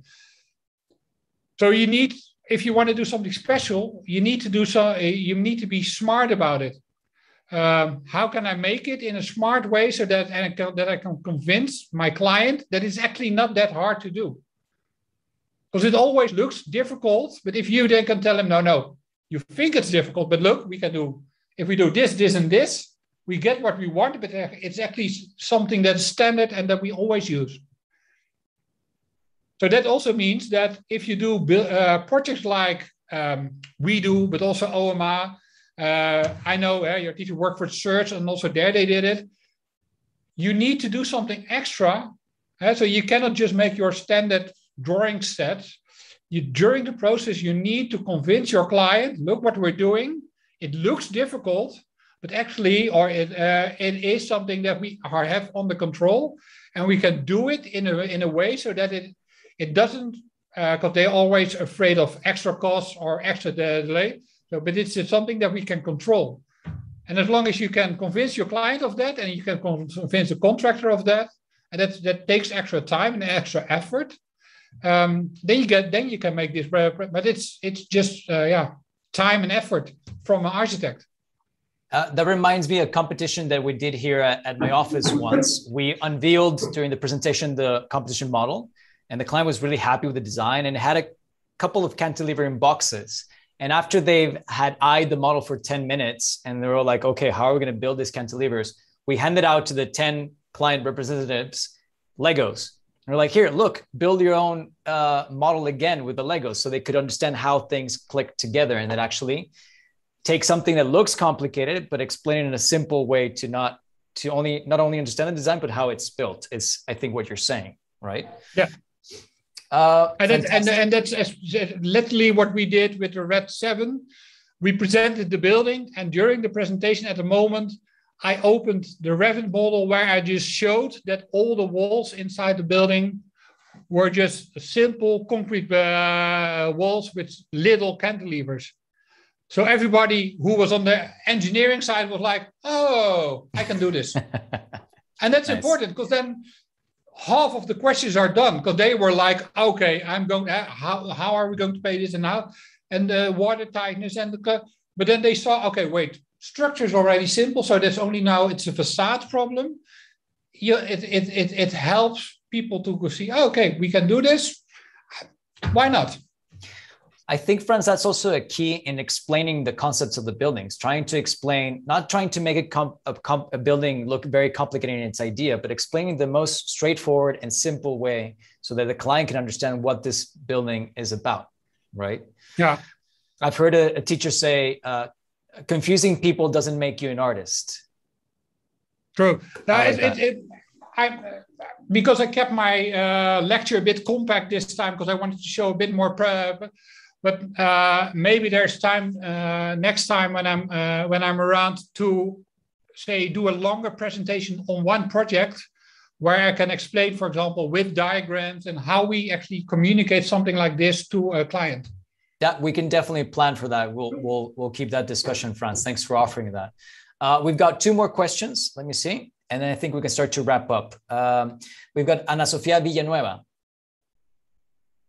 Yes, well, hi, Frans, and thank you very much for your presentation. It was really, really, really good. And I've got 2 questions, but they're small. The first one is, if you were to make an expansion of any building, what would you consider the most important starting point for its design? And I'll wait for the second question, or I can say I think you can ask it. I think it's okay to ask both. The second is, what do you expect from upcoming generations of architects? Good. That's the second one is a very nice one. The first one is the most important thing is actually, and what is the question that is asked? An extension of a building is mostly not just an extension, because what is this going to be inside the extension? How does it function? Where does it need to be related to the old building? Is it a house and I need to just do an extension of the living room? That's quite simple because it needs to connect to the living room. But if it's an extension of a museum, but it needs to integrate somewhere, where does it somehow fit and how do you want to make it fit? And does it then mean that it needs to attach to it, or do you somehow make something out of it that it gets an extra function instead of just the extension of this exhibition, for example? And that's, of course, as a student that's more difficult, but as an architect, what I find really important is having the conversation with my client, finding out what he wants from this. What is his idea behind it, and how can I help him to reach this or actually exceed this goal that he has? And the second question was, yeah. Oh, sorry. No, you go first. Well, the second question was, what do you expect in new generations coming out of architecture schools? The most important thing is to stay curious. And that goes not only for architects, but that goes for all young people. Be curious about what's happening around it. And of course, as a new generation, we expect you to be fluent in the program. But that's with the programs, you only make something. It's a tool. It's your brain that you need to use, and it's your curiosity, and it's your the ideas that you need to generate, and that comes out of curiosity and being optimistic about the future. I think that's the most important. Frans, our campus, which you may see in some of the people here in the Zoom's profile photos, has a building by Talando. And I heard once Talando in a lecture say, curiosity is a sign of youth. Once you stop being curious, you become old. And I thought that was a very nice kind of way to phrase it. I fully agree with him. Okay, we got a question from Daniela Garcia. Sorry, no. Daniela Avila, then Angela Garcia. Sí. Well, first of all, thanks, Frans, for all your presentation. It was awesome. My first question is, how do you maintain your essence throughout all your projects, keeping in mind that all of them are so different and unique? How do you keep your essence in all of them? And do you ever worry that it might get lost in the design process? That's a constant worry, because it's only rarely that I build what my first design is. Sometimes you make a competition, you do and you deliver it, but only once every 10 you really build this. During the whole process, buildings get there's a financial problems. There are the client changes his mind. So it's always a struggle to keep the essence, but it's something that if you make sure, and that's that this DNA of your office is there, and that I think that is really in MVRDV, and that's why we have these teams so that people work longer on projects, stay longer at MVRDV, feel welcome in MVRDV. So everybody is part of this whole design process. That's how you try to guard that the essence and the concept of the project stays there. But yeah, to be honest, it is sometimes a struggle, and it's sometimes really a fight to make sure that the project stays in the boundary that you want. And it's not always going to be as good as you want in the beginning.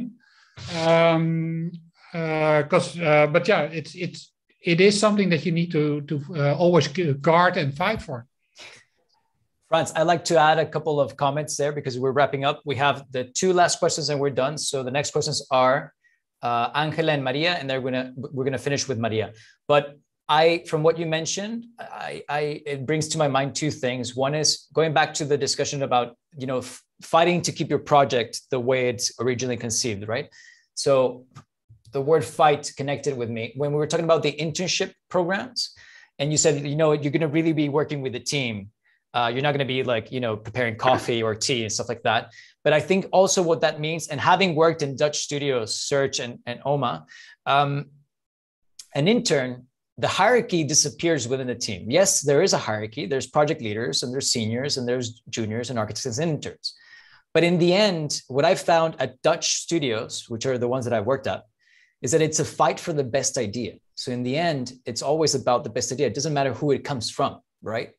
And that's also a discussion that the partner should have. So different partners will have different ideas, and then they're put on the table and you make models and what's the best idea. Now, with this discussion of what you were saying about the fighting to keep your project as originally conceived, the other day I was giving people a tour through a project that's under construction, and it was like step by step, like, oh, that was originally planned like this, but then this changed. And so then we did that. And then it's like 20, 30 things that evolved in design or in construction for X or Y reasons that have nothing to do with the architect. However, I think the way you framed your presentation, you mentioned it twice. It's about what is the question in the project. And not only what is the question, what's the most interesting or perhaps most pertinent question. When the whole project is designed around that, then the changes don't matter, because at the end, you're still trying to solve the biggest, most important, most interesting problem. And I think the DNA in MVRDV follows that, no? Yeah, no, that's what you said. It's always a process, and it's not the client, but also with the contractor. That what you said, there's sometimes small changes that have a huge impact, but you always, every change, if it's within the boundaries of the idea that you have, it doesn't matter. And you always then, okay, if we do this, that means that I have to do this, this, and this, so that it still fits. And that is something that is what I said. That is to say, the fight to make sure that you don't just say, okay, then we change it, but then say, okay, if we need to change this, that has an impact on this, this, and this, so that the building still stays there and the concept still stays there. And because the worst thing that you can do is accept it, and then in the end, the client says, yeah, you're right. We should have done it differently. Yeah, yeah. But that overarching theme, that important question is there to help you, guide you with the changes, because we can make changes, but we need to keep solving that question. The problem relies when there's projects that get built that have no underlying question or challenge or concept, really. And then anything change is possible because they're not aligned to solving the problem or the question. No. Right? If my client asks, I'm now in Boston, we're doing a housing project, and they really ask us to come with the influence of Dutch housing to the American market, and to try to develop really a compact but fantastic apartment. If this is the goal, and you keep this as the goal, it doesn't matter that sometimes things change, or that, sorry, no, we want to go from stick builds to a steel building, or that's a structural change. And of course it has impact on the wall thicknesses, but it's still the idea that the apartments that I make have a different layout, are the best as possible. So every time if you do something, you just go back to this question: is this still the best apartment that we're making? Exact, precise. Okay, Frans, we're going to wrap up with the last 2 questions, and then we'll conclude. I've got Angela Garcia, who's, I know because she's the next student of mine, from Saltillo as well. Angela? Hi, Frans. I'm so glad to meet you, and I'm so glad to be here. Thank you for your time, first of all. And, well, I'm so excited for the project in Saltillo because I'm from there, as Viviana said. And, well, I have 2 I have two questions. I think both are very simple, but the first question is, which is your design process? Which is the first thing that you think of when you're designing to the last thing you think? And let's add the second question already. Let's put them together, Angela. Okay, and the second question is, I see that you have this in your office, these colored rooms. And my question is, how do you make people keep concentrated there? Because here in Mexico, in our classrooms, we barely have windows because we don't pay attention if we have like windows or if we have a lot of color. So how do you maintain people concentrated in your office that you have this pop of color? Now the workspace is actually quite neutral. That's this the white space that I showed. What I told, we have different studios, and in this project, the studios, we have projects, of course. And what we do is actually at least once a year, all studios change location inside the office. So everybody, including me, including all our staff, needs to move to another location in the office. That also means that you need to clean your stuff, and you need to get rid of all the stuff that you don't need that you don't need anymore. But it also means that then the whole project teams are close together again and can work together. So that is one of the things that we make sure that people sit together, work together, and can have conversations together. And another thing, of course, is that, like in a lot of offices, we have headphones.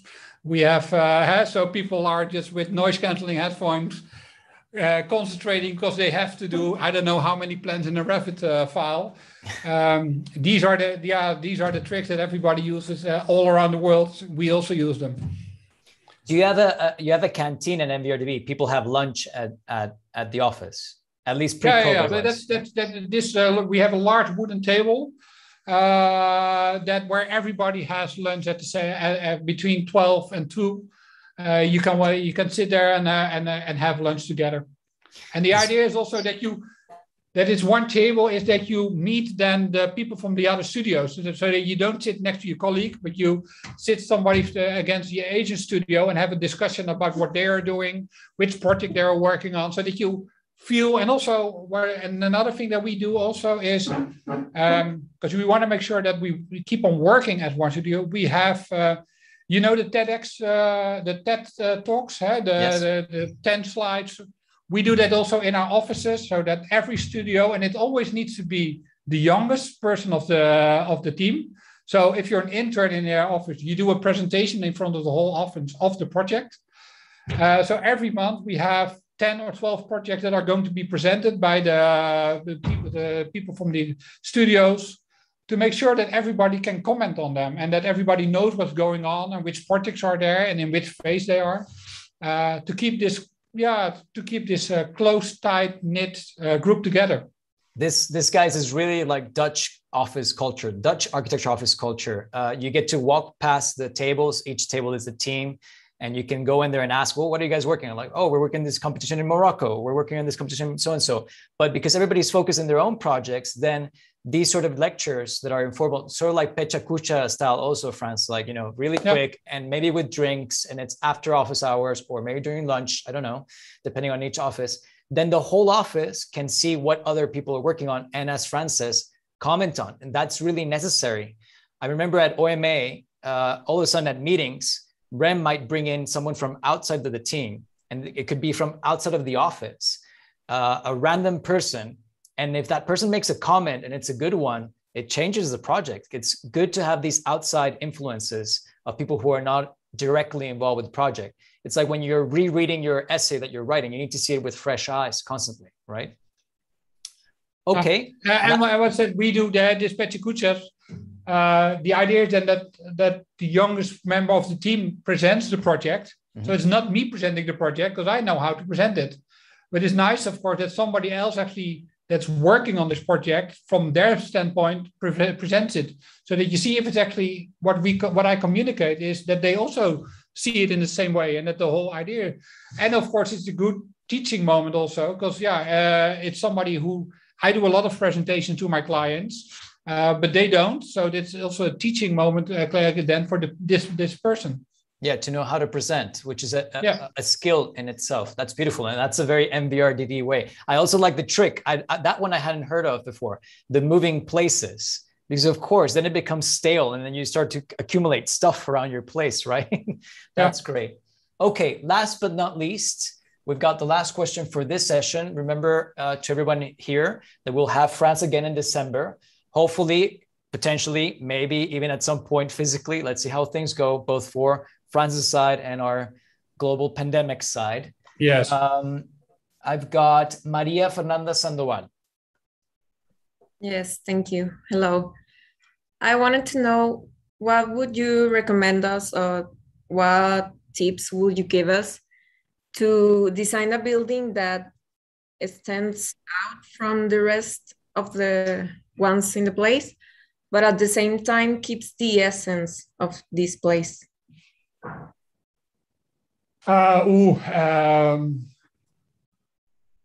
You kept the most difficult question for last. Context. Context, Going against or with context. Yeah. Actually, the context normally also somehow gives this. If this is in a very busy location, I think the project that I showed in Seoul, where the imprint, that was almost a contextual, where no context. There were in the middle of this industry, we needed to do 2 buildings with no facades. How do you do that? Yeah, we use there the context to actually create our facades, create the buildings. In this case, in your case, it depends. I don't know the location around it. I don't know how it looks, but there is a very strong building already. And it's what I said, it's the narrative that you're going to have with this building. And how do you want to treat the building? That is going to be the interesting. So it's really about the story that one of the most important things about architecture and one of the most important things about projects is the storytelling. So what story is your addition going to tell in relation to this existing building? Architecture is a lot about storytelling. Exactly. So think about this. What is the story in December that you can tell me? Why did you do this? It's not just because it's beautiful. There's an idea behind it. It's a story that you can tell. And I'll provide you, Frans, with the context analysis for the building so that you're prepared for when we have that studio review. My students, the first exercise we do is they watch a film, a complicated film, and then they have to create one diagram that tells the story of the film, or at least something interesting within the film. And we see a lot of like Christopher Nolan complicated films, Memento, or Interstellar. Oh, fantastic. We just did for the first time this semester Tenet, which is extremely complicated.